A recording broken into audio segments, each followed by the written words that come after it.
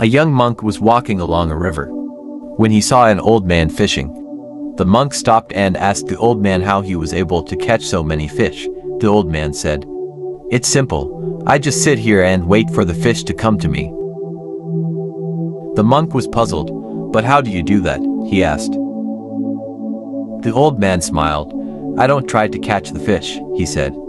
"I just sit here and be still. When the fish are ready, they will come to me." The monk thought about this for a moment.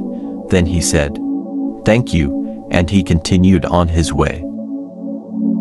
The monk walked for many hours, and he began to think about what the old man had said. He realized that the old man was right. When he tried to force things, he always seemed to make things worse. But when he relaxed and let go, things seemed to work out better. The monk finally came to a mountain.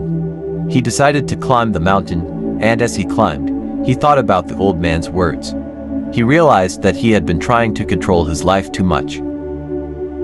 He had been trying to make things happen the way he wanted them to happen, but now he realized that he didn't need to control things. He just needed to be present and let go. The monk reached the top of the mountain, and he sat down to rest. He looked out at the view, and he felt a sense of peace. He realized that he was finally free. He was free from the need to control things. He was free to simply be.